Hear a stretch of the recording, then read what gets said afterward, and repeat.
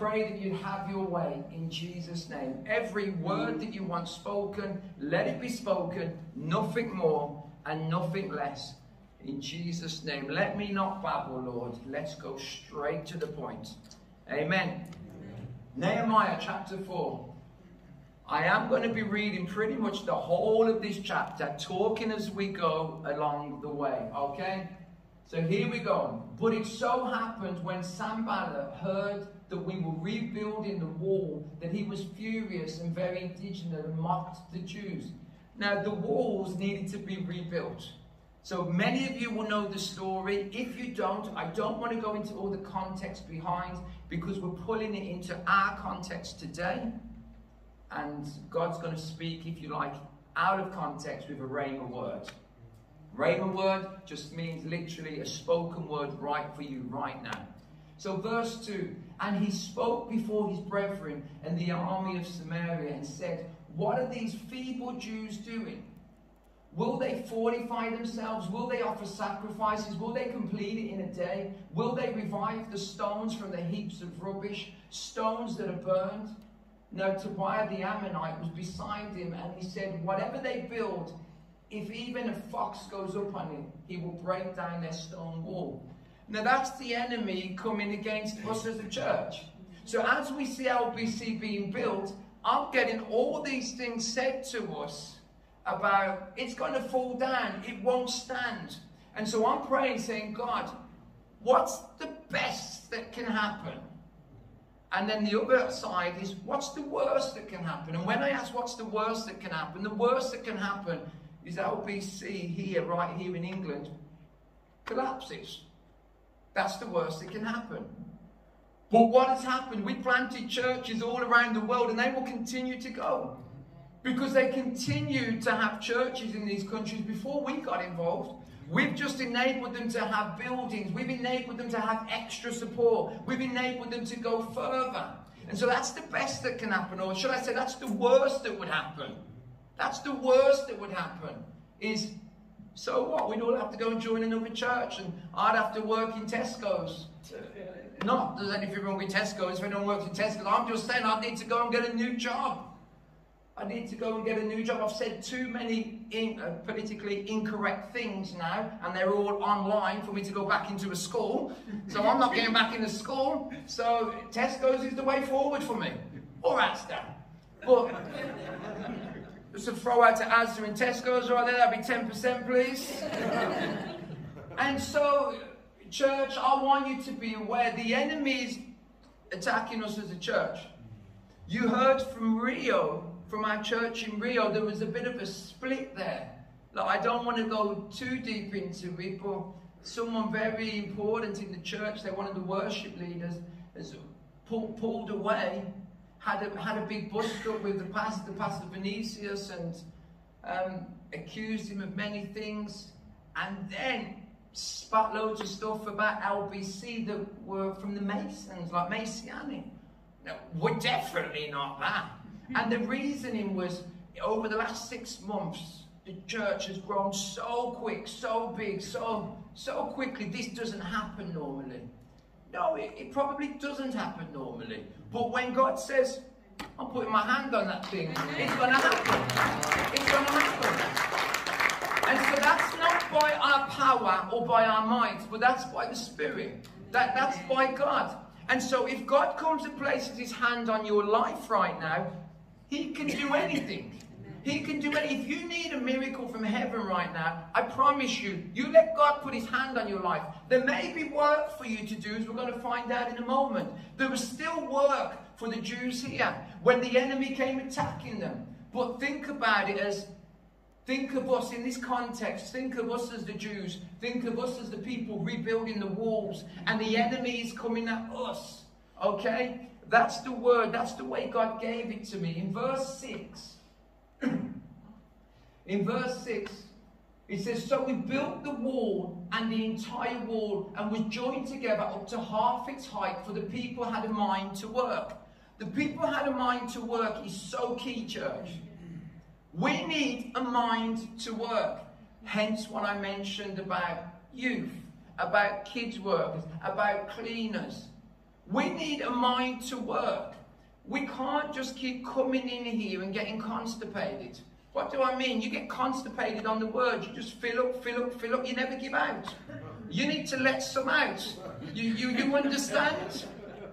You can't just get full with it and never give out. You're getting constipated, church. I don't want a constipated church. Jesus doesn't want a constipated church. We'll become Pharisees. I know, let's get off constipated. Everyone's got to get constipated. Anyone got some laxative? Anyway, we gotta give out, church. As it comes in, be like a sponge. Be like a sponge. You stick a sponge in the water, it soaks it up. Then just squeeze yourself over summer. Or squeeze yourself over a job, a role. Just squeeze yourself and say, Jesus, all for you. Amen. You don't do it for the pastor. You don't do it to look good. You don't do it to give yourself a name. You don't do it to promote yourself. You do it for Jesus. He's the one that died on a cross for you. He's the one that rose again. He's the one we're going to stand before. And it's not by good works that you're saved. But we are saved for good works. We are saved for good works. I want to show the world that I belong to Jesus. Well, if I can't even work for my Saviour, my King died for me. If I can't give my life for him, time is short. Time is short. Let's deal with the things in our lives and let's get on with serving God. Let's get on with serving God. For the people had a mind to work. Church, have a mind to work. A mind to work. Because the enemy's coming at us. Verse 7 to verse 9. It says, now it happened when Sanballat, Tobiah, and the Arabs, the Ammonites, and the Ashdodites heard that the walls of Jerusalem were being restored and the gaps were beginning to be closed, that they became very angry. I tell you why that is. Church, again, our context. When you close the gaps, unity is growing. I remember a word in a prayer evening one night. I think it was Lisa gave it. And she had this picture of us all holding arms. We were linking arms. Over in Albury it was. And as we went in, the gaps just closed. The gaps just closed. I'm reminded now, just as I said that, as we linked arms and we moved in together, the gaps closed. You can't get in. You can't get in. The enemy wants to weigh in. The enemy, I said it very briefly yesterday, the enemy, he means divider. It means someone that would split. He's a deceiver, he's cunning, he knows what he's doing. He just wants to worm his way in. He wants to worm his way in, bring disunity into the church. He wants to worm his way into your lives as well. Because as we speak about the church right now, you may need an individual message. And this goes right into an individual message as well. The enemy wants to worm his way into your life. If you leave gaps for him, he's going to step in. You need to close those gaps. If you leave gaps for him, he will step in. That's why the Bible says, don't let the sun go down in your anger. Because if you do, you will leave a landing patch. You will leave a stronghold. The enemy will just step in and create a stronghold in your life. That's why you should deal with things straight away. You shouldn't leave time. It says if you have a problem with your brother or your sister, you should go to them. Why? Because if you don't, something grows inside of you. You can blame them all you like, but something grows inside of you and the enemy just steps in. Starts to create a stronghold, starts to spread a cancer. The enemy wants to get into the center of the church to bring us down. The enemy wants to get into the center of your life to bring you down.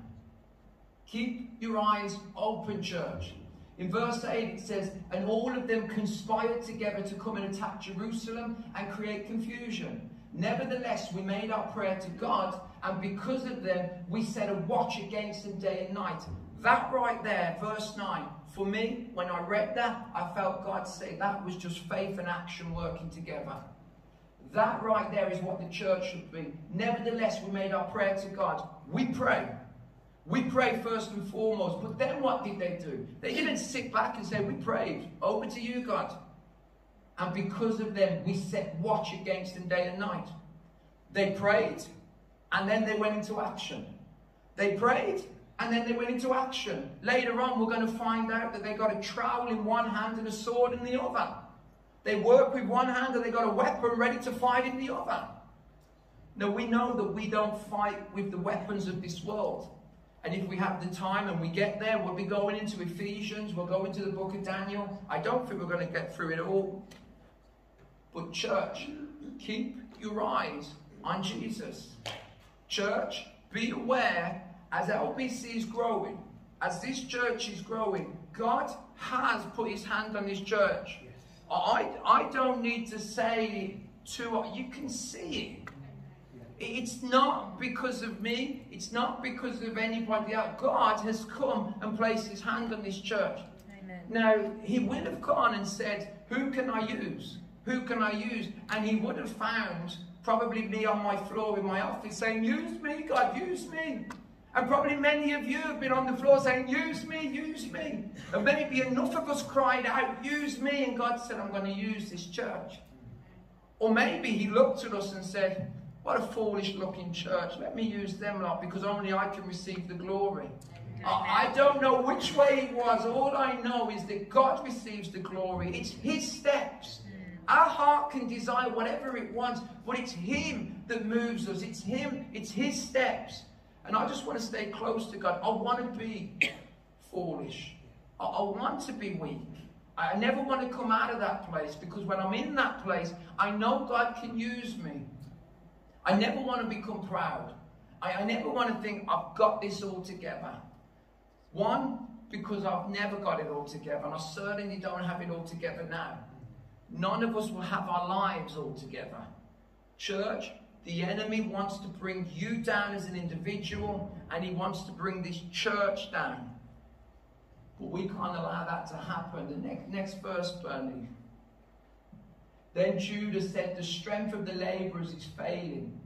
How many times have we been through seasons like that when we're just failing, our strength's going? Church, revive yourself. The psalmist says, revive again. Be revived, O church, again. Be revived, be revived.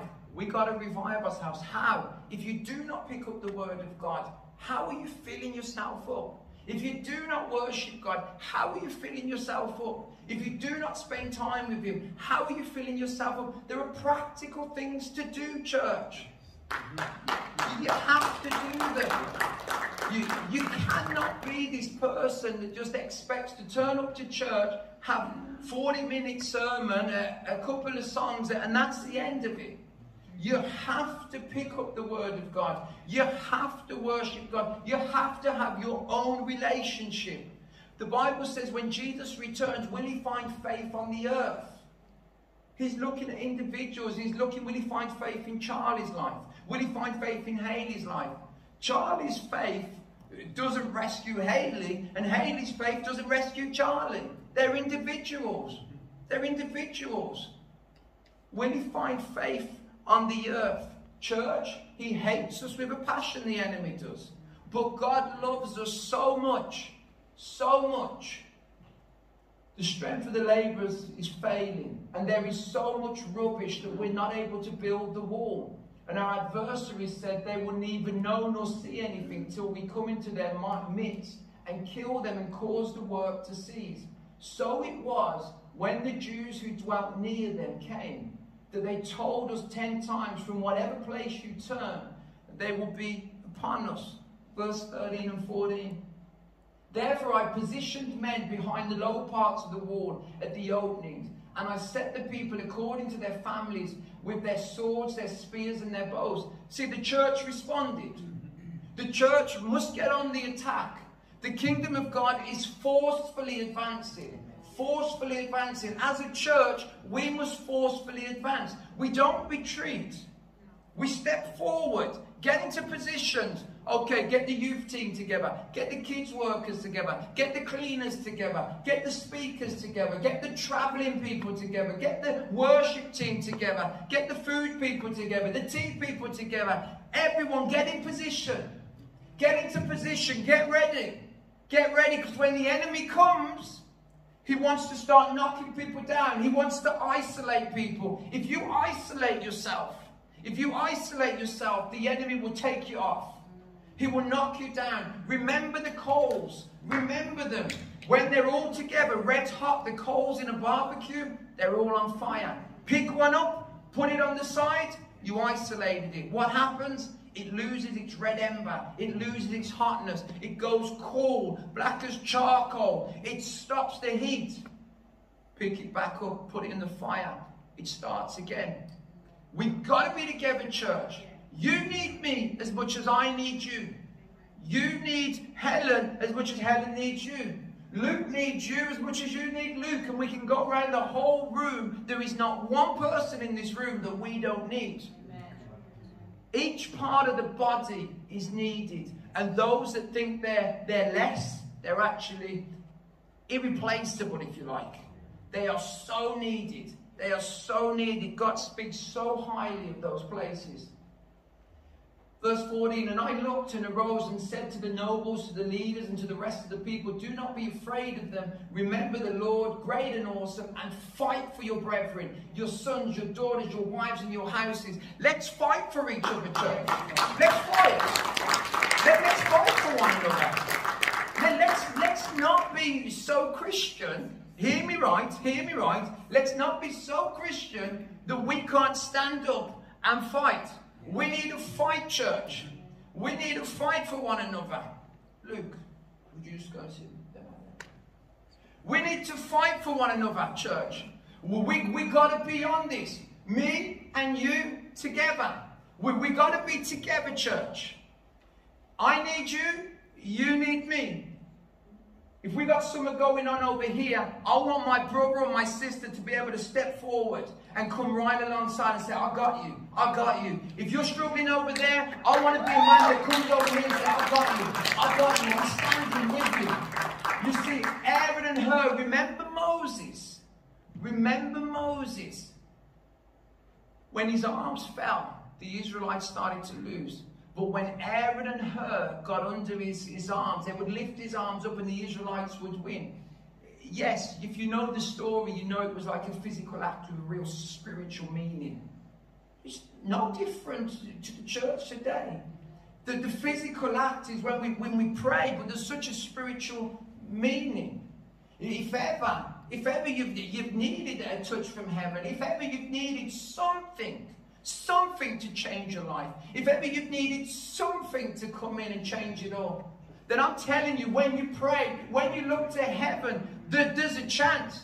And you can say, no, I've tried this before. But I know what it was when I was an addict. I know what it was to not know Jesus. I know what it was to have nothing. I know what it was to want to commit suicide. I know what it was. And then I looked up to heaven and I said, heaven, I'm so far down in the gutter. I've tried everything. Let me try you. I've got nothing else to live for. And I promise you, you may say, I've got nothing else to live for. This doesn't work. It doesn't work. Nothing works. But I promise you, try my Jesus. Try my Jesus. When you try him, the Bible says when you seek him with all your heart, you will find him. I promise you, he won't let you down. If that's the only thing you go home with today, if that's the only thing you take out of this place today, I want you to know, try Jesus. He's the way, he's the truth, and he's the life. And I pray in the name of Jesus that every addiction on your life in Jesus' name will be broken. In the name of Jesus, I pray, Father, that you will touch that life in Jesus' name, that you would not allow the enemy to take them any deeper, that you would not allow the enemy to take them further down. That, Lord, you didn't place them in this place today by mistake. You didn't bring them here by mistake. You brought them here because you want to break the chains. You brought them here because you want to do something new in their life. You brought them here because there is a new way and they can fight it all their life. But Jesus, I know that you're real. Jesus, I know that you can change their life. Jesus, I know that you can give them a hope and a future.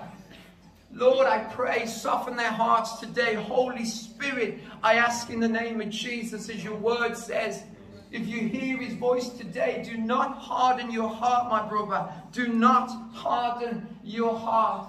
Verse 14, it says, fight. Fight for your people. Fight for the church. Fight for one another. Let's stand together, church. Let's stand as one. Verse 15. Verse 15, this is brilliant. And it happened when our enemies heard that it was known to us, and that God had brought their plot to nothing, that all of us returned to the wall, everyone to his work. You know what happens when you bring it into the light? The enemy loses his hold on you. When you bring it into the light, the enemy loses his hold on you. He can no longer have that power, no longer have that grip. You've got to make that next step, church. You've got to make that next step, church. When he brings it into the light, the enemy will go after your life so much. He wants to pull you so far away from God. He wants to, let's be honest, there's heaven and there's hell. There's no middle ground. And he wants to take as many people to hell as possible. But Jesus says, no, I'm the way, I'm the truth, I'm the life. Let not there be a distraction. Let not anyone distract you right now, church. You need to know when it's brought into the light, it loses its grip. It loses its grip. The enemy will lose his grip on your life. Hand it over to Jesus. Church, as we move forward in our context, we stay close to Jesus. The enemy has been coming at us from different angles. I believe it's been brought into the light. I believe that way it's going to start to lose its grip. You watch us go again. You watch us go again. Nick gave a word about consolidation. I don't think the consolidation will be too long. I don't think we'll be consolidating what we have for like months and months and months. I think as the grip of the enemy loses its strength, I think you watch this. You watch us go. You watch us go. I don't believe that we're going to just stand still now. That's not what we do. We are forcefully advancing. We are forcefully advancing. And we will advance, church. We will advance. It happened when our enemies heard that it was known to us and that God had brought their plot to nothing, that all of us returned to the wall, everyone to his work. When I was an addict, I walked into a church one day. I walked into a church as an addict. I had nothing else to live for after my daughter had died. I didn't want to live. I had nothing. I walked into a church. What happened that day is I brought my problems into the light. Because I met the light. And when I met the light, when I met Jesus, the enemy lost his grip on me. It was just one act, one moment of walking into a church. And from that moment, I responded, I want your Jesus. I want what you've got. I want to know this Jesus that you talk about. I need to exchange my old life for a new life. And I found him to be the way, the truth, and the life. Verse 16.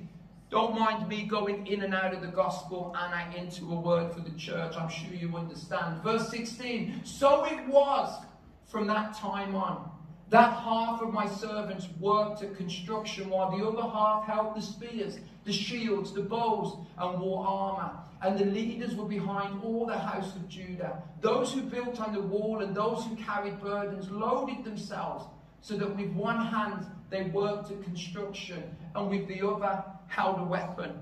Church, as we move forward,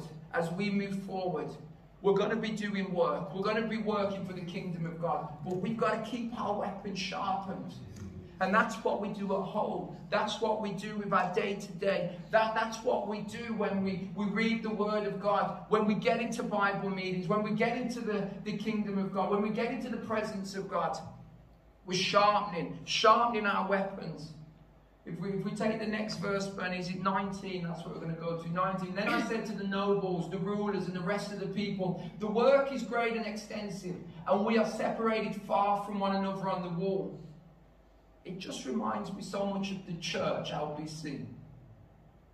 It's so great and extensive. It's so hard the work is. And we can feel quite separated. Wherever you hear the sound of the trumpet, rally to us there. God will fight for us. When we hear the trumpet sound, when we hear the call for prayer, we must come. We must come to pray. We must go to our knees and pray. Last week, we brought a prayer meeting together. Why? Because we had somebody in hospital from our congregation, and we had another one on the life support machine. What should the church have done? We should get our backsides here.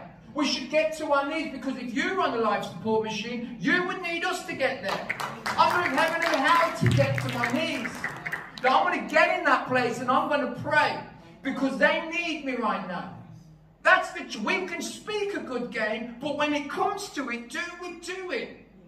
What happens, church? What happens when over the other side of the world, Rio is in terrible danger? Or what happens when the Burundi church is under attack? If we can't even come to our knees for one that's in our congregation, that we see week in, week out, how are we going to do it for those that we don't see? Church, it's so important. From the least to the most, everybody in this room, it is so important we go to our knees together. Not just ones and twos, not here fight for us, or we know Aaron, here go. No, I'm stronger when you're here. You'll be stronger when I'm here. Together we go, together we fight. That's how we fight our battles. Amen. That's how we fight our battles. When you hear the trumpet call, go to prayer, church. Go to prayer when you hear the trumpet call. I need everyone to understand the enemy is real. That spiritual warfare is real. Judges chapter 3 verse 1 to 2. This is the second time this word has been given to us as a church. It was given to us over in Albury a few years ago, and it's been given again. And I believe that's the season we've just been going through. Because I've seen so many people go to prayer. I've seen so many people start warring. Now these are the nations which the Lord left, that he might test Israel by them. That is, all who had not known any of the wars in Canaan. This was only so that the generations of the children of Israel might be taught to know war, at least those who had not formerly known it. Sometimes we go through things to teach us how to battle. The disciples said to Jesus, teach me how to pray. Sometimes we go through tough times and you think, why have I had to go through that? You've learned so much. You've learned so much. I think of Michael, it's amazing, it's great to see you. We know the news behind the scenes as God is really moving. We know that there's a battle still on. You just had a phone call, you spoke to your wife? Praise God.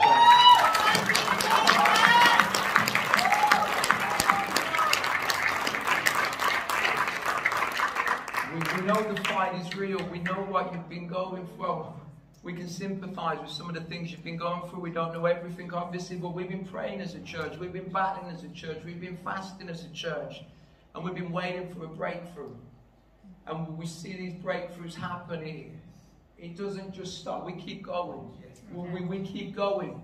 And we know that this church has been under attack. We know that many people have learned how to war through this time. We've been warring for Lisa and for Reese. We've been warring for Chloe. We've been warring for Michael, his family. Church, we've been warring for many different things.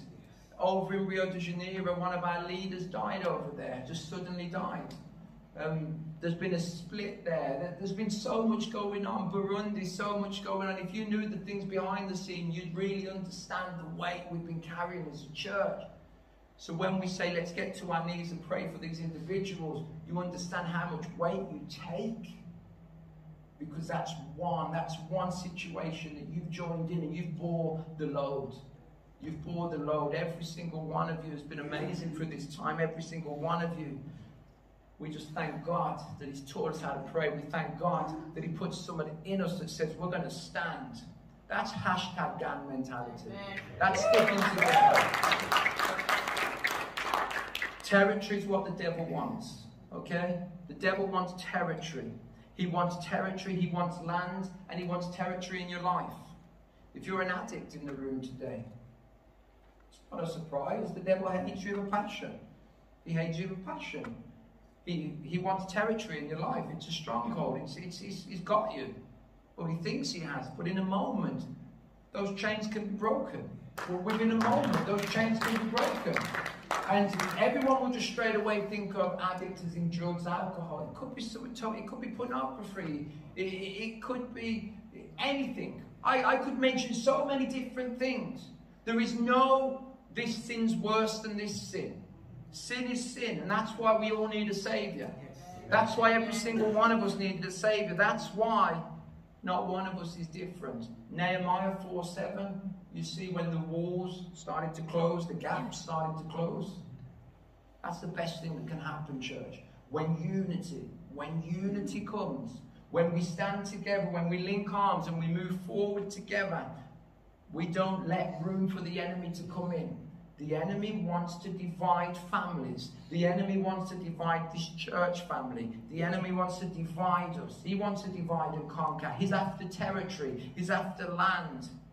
But we won't allow him to have it. We won't allow him to have it. 2 years ago, I went through a tough season. And I went away for the night. And I stopped in a log cabin. It was just one of those like cabins out in the woods or out in the sticks. And there's no internet, no nothing. And I went there with all the intention, I'm going to pray all night long. Something was going on in my life, in the church. I couldn't get a grasp on it. I've got all these voices coming to me. Everybody knows what's going on, but I don't. And all these voices are saying something different. Everybody's coming with a different thing. This is what's happening in the church. This is what's happening. You know, so many people knew, but heaven hadn't spoken to me. And I'm like, heaven, I need you to speak. Because right now, it's the description that's going on. Like we've just about touched every possibility. I need heaven to be direct. And so I went there to this log cabin. And by 5 o'clock in the afternoon, I got to my knees, put my head on the bed, fell straight asleep. I was meant to pray all night. 3 o'clock in the morning, I was woken up. 3 o'clock in the morning, I was woken up. From 5 o'clock, my knees went to the floor. 3 o'clock in the morning, I was woken up. Jezebel, Jezebel, Jezebel. That's all I could hear. I dreamed about something called a Jezebel spirit. I never understood that. You need to understand spiritual things are real. You have to understand that there's a good, there's an evil, there's a God, there's a devil. And this whole word, Jezebel spirit, knew nothing about it. And so I just put a teaching on. I put a teaching on about it, a Jezebel spirit. Like, what is this? I'm not the type of person that will run after everything and see a devil in everything. Some people see demons in everything. That's not me. I don't see a demon in everything. I like to be more of the balance. I used to be, there's no demons. Like, we're all right. We're blessed. We've got Jesus. He come broke everything. Don't you worry about that. You worry about demons. I'm going to just keep praising Jesus. That used to be me. I'm here now. I'm in the middle. I'm like, my trust is in Jesus. I'm praising Jesus, but I understand that bit's real. But I think sometimes we can be all the way over here and we miss but Jesus, you're over there. You set me free. And so finding the balance, I think, is so needed. So needed. And so for me, I know that warfare is real. I know the devil's real. I've seen some of the things that he's done in people's lives. I've seen him manifest. I've seen so many things in this whole Jezebel thing. Whether I say the right wording or not, I just know what we went through as a church. I know what God showed me. And then I went to a men's breakfast a couple of days or so after, and the pastor there said, Aaron, I've got to tell you, the devil... God told me the devil's out to sift you. He's come to sift you as wheat. If you don't sort it out, you'll be out of ministry within a year. And I took it. I thought, Jezebel spirit, now that. Something's going on in the church. What's going on? I was driving along. I'm still now searching and trying to understand what this whole spiritual stuff is. Without talking to people, I just want to hear heaven. Because everyone has an opinion. I just needed to hear heaven. I needed my Bible. I needed to read. And so as I was driving my car, I got a message. It was from a pastor that was over in America. And he said, Aaron, God's put you on my heart. What's the matter? I can't remember the whole story now. All I know is I think I'd said, did I say I need this person to phone me I just need this person to phone me, Lord. And literally within about 3 or 4 minutes, this person phoned me. I trusted some of the things that he said. I trusted his spiritual understanding. I hadn't told him anything. I was just speaking to God and saying, I could really do with this guy to phone me right now. But he was out of the country. He was in America. 3 or 4 minutes later, after me praying that prayer in my car, I was pulled up on a car park, and this guy has phoned me, this pastor. He said, God told me to get in touch with you. What's going on? And he said, hold there. He said that you're under a spiritual attack. He said there's a controlling spirit that's trying to get into your church. Deal with it now, or you'll be out of ministry within 12 months. I put them all together. I went back and I dealt with that controlling spirit. That some would call a controlling spirit, others would freely say Jezebel spirit. And don't think a Jezebel spirit is just connected to women. It's not. It can be connected to all. And so I went and dealt with this controlling spirit. And you don't stroke a spirit. If the person won't deal with what's going on, they both go. And that's what happened in this case. And we saw the church move. We saw the church move forward. Why? Because the spiritual world is so real. The spiritual realm is so real. It's so real. But let me bring the balance straight away. Go to John 21. John 21, you'll think, how are we going to find a balance here? You'll get it in a moment. It's a bit weird, but you'll get it. Simon Peter said to them, I am going fishing. They said to him, we're going with you also. They went out and immediately got into the boat, and that night they caught nothing. But when the morning had come, Jesus stood on the shore, yet the disciples did not know that it was Jesus. Then Jesus said to them, children, have you any food? They answered him, no. And he said to them, cast the net on the right side of the boat, and you will find some. So they cast, and now they were not able to draw it in because of the multitude of fish. They couldn't get no fish. Then Jesus said, put your net on the other side of the boat. So they put the net on the other side of the boat. Now they caught a whole lot of fish. Verse 10. They're on the beach now. Jesus said to them, bring some of the fish which you have caught. Who caught the fish? And that's what made me. Who caught the fish? The disciples never caught the fish. Jesus caught the fish. Jesus said, put your net on the other side of the boat. The disciples tried all night to catch fish, but they couldn't catch fish. One word from the king changed everything. It was Jesus that caught the fish. And so the balance of all this is, we may see demons flee. We may see strongholds broken down. But if ever we think it's us, we stand in this balance. God used us to deal with that, but it was through him. It's Jesus that it takes place. All the time, the balance must always be, our eyes always go back to Jesus. It says, don't rejoice that demons flee in my name. Don't rejoice that you can cast out demons, basically. But rejoice that your name is written in the Lamb's Book of Life. And I learned that lesson very early on as well. The question never was, did people have faith? But the question was, where did that faith come from? That's the question today. Like this gift of faith, the things that we see happening, where's it coming from? My faith is in Jesus. When Christ speaks, when God speaks, you know you can act. You know you can act because heaven has spoken. And so heaven spoke in that season about that spirit that was going on in the church that was dealt with. And now we come to a place in the church move now. And I can hear heaven again shouting. I can hear heaven again shouting about the spiritual things that are taking place.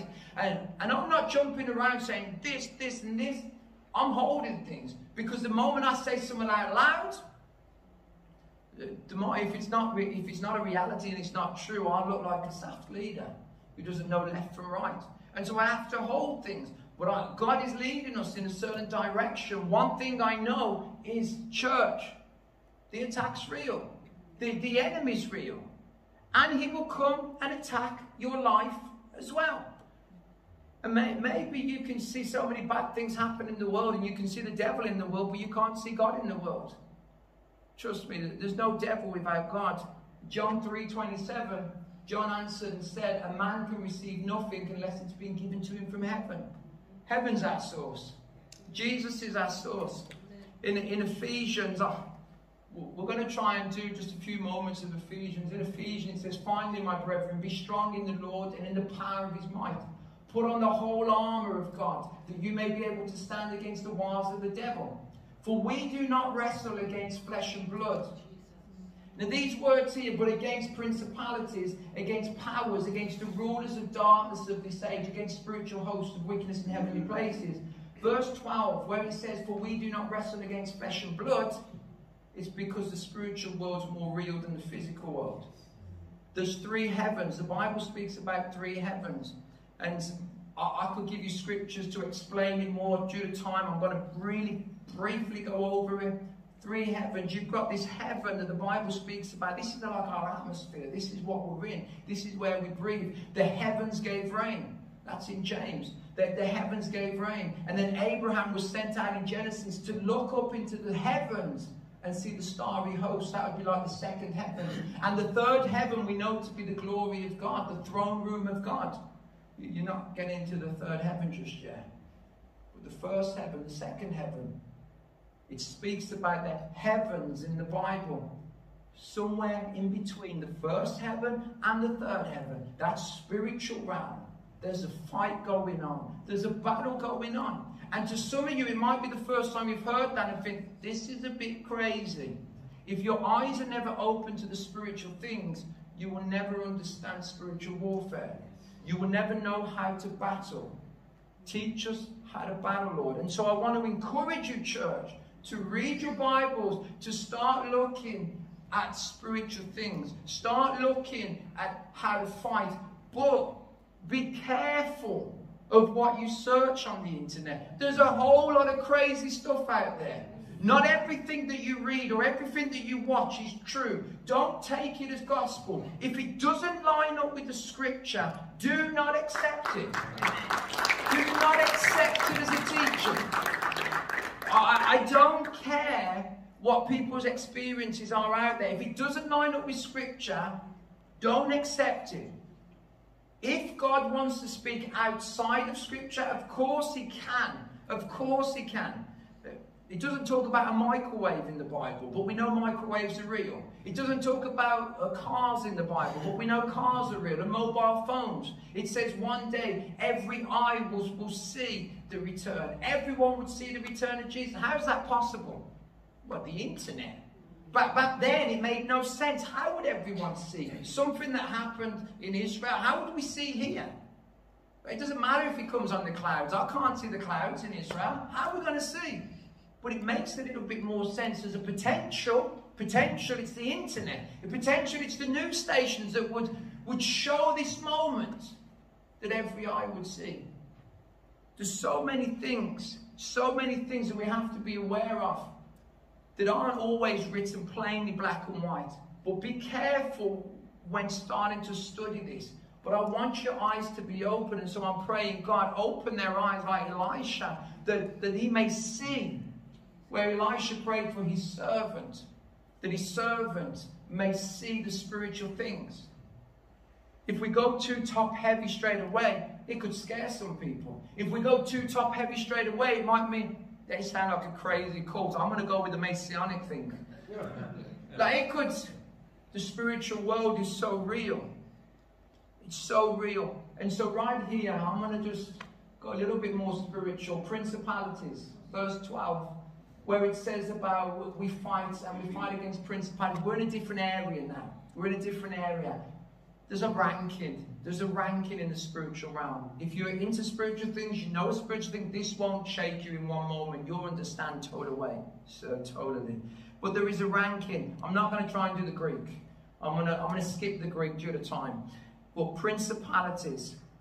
This ranking in the Greek speaks about a beginning, speaks about a power, speaks about a rule. It's kind of like a lesser ranking, if you like. And then it moves up. And then it says, and against the powers. And the powers were the royal authority. And it kind of manages domestic affairs and the rule of government. These are all the things that it means in the Greek. And as I was looking these things through, you could see like it was stepping up and stepping up and stepping up. Like you can deal with a stronghold. In the name of Jesus, be done. It's gone. You move on. And then all of a sudden you come up against something and it's not shifting, it's not moving. Remember, the enemy wants to take land and he wants to take territory. And it's not moving. And the Bible says in one part where they try to cast a demon out of someone, this sort comes out only by prayer and fasting. And that's why we need to learn how to pray. That's why we need to learn how to fast. That's why when you hear the trumpet call, come, quick church.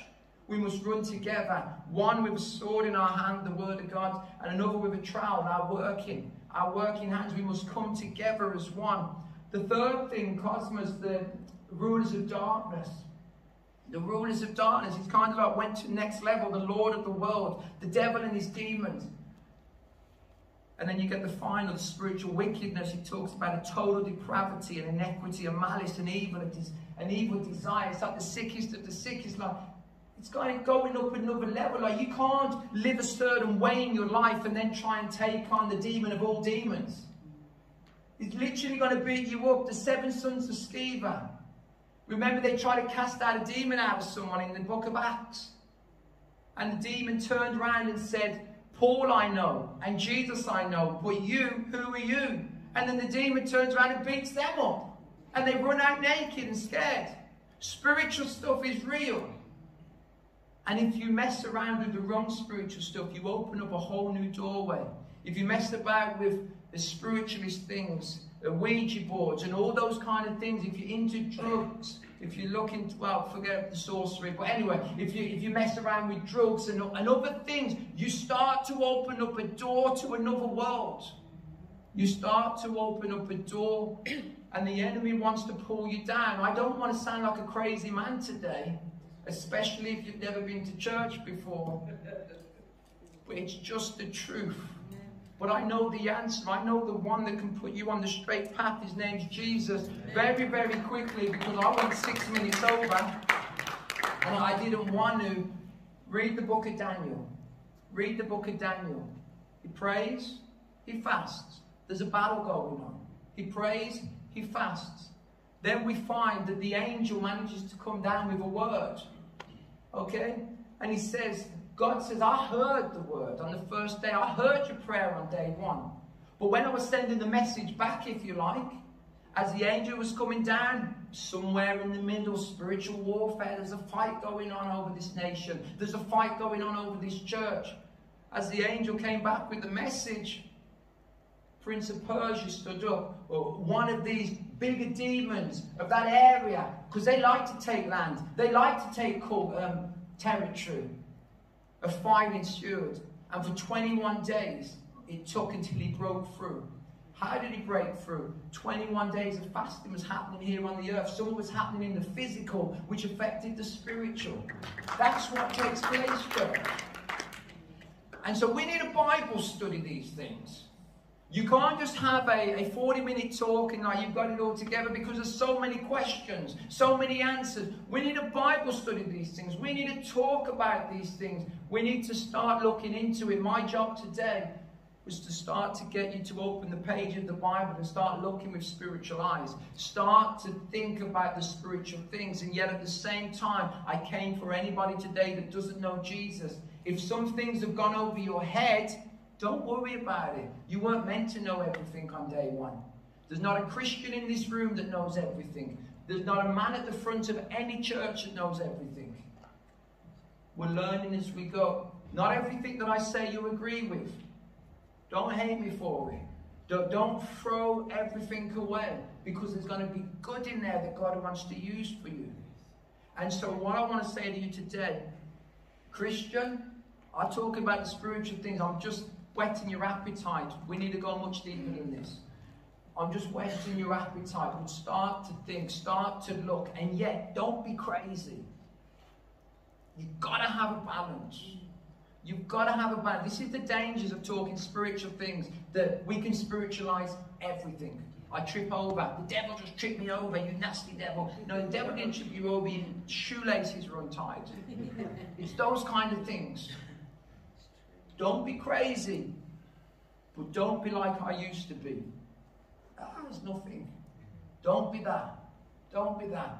Find the balance somewhere. You will make mistakes and you'll get some things right. Stay close to the Word of God and we won't go far off. If there's anybody in this room today that doesn't know Jesus, but you know that you need to change your life, I've mentioned it a few times today. You know me, I mention it quite a lot because Jesus saved me and I always have to give him the glory. But I used to be an addict. I used to never want to live. I had my whole life going in the wrong direction. And I came to a place one day when I said, I can do it no more. I need to exchange my old life for a new life. And you see, there's only one God. His name's Jesus. I know there's a confusing world out there, but there's only one God who came and paid the price for us, because the wages of sin is death, but the gift of God is eternal life. He paid the price, and he said, I want to take that sin that you do, and I want to take the punishment for you, and I want to now give to you what we call grace. And grace covers your sin, that God says, now, come follow me. There's a word called repentance. Repentance is more than just saying sorry. Repentance is saying, God, I'm sorry, I've made mistakes. I want to exchange my old life for a new life. And so now I look to you. And then he'll say, come follow me. And go follow him. He says, come just as you are. He doesn't say change everything and then come. He says, come just as you are. If there's anybody in this room today that says, that's me, I need to exchange my old life for a new life. I need to follow this Jesus that you talk about. If only you knew what was going on in my life, what Jesus does. And I promise you, if you give over to him today, it's the best decision that you've ever made. If there's anybody in this room today that says, that's me, while every head is bowed and every eye closed, if you just raise your hand, if you say, today, I want to give my life to Jesus. It's between just me, you and God right now. Every head bowed, every eye closed. If there's anybody that says, that's me, I'm just going to quickly look around the room. If there's anyone that says, that's me, I want to give my life to Jesus, would you just raise your hand right now? I just want to quickly pray for you. Bless you, my brother. Bless you, my brother.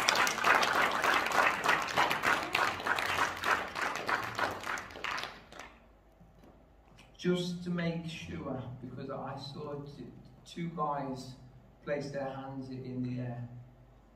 And I don't know everybody in this room. And sometimes we just think we know. And we just think, oh, there's a Christian, there's not. If there's anybody else in this room that's saying, that's me, I want to give my life to Jesus. If your hand's in the air right now, I'm going to presume you're giving your life to Jesus. So, bless you, my sister.